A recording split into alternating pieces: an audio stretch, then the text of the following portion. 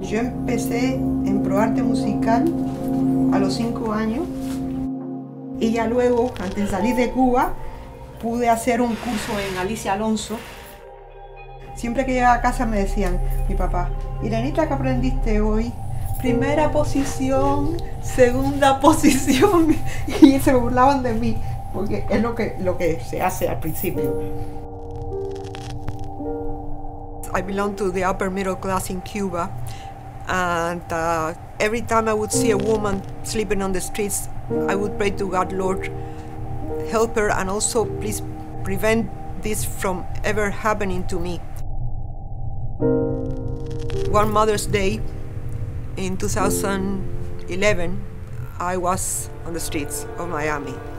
A lady on the streets, just as I was, she brought me here to take a bath, to take a shower at Camillus' house. That was my first contact with Camillus, getting cleaned. And then after that, she introduced me to the dining room in the old building. And from then on, I met the nurse Rose Anderson of Camillus Health Concern. She put me in the system of Camillus, of this clinic, and I bless both places because they have saved my life.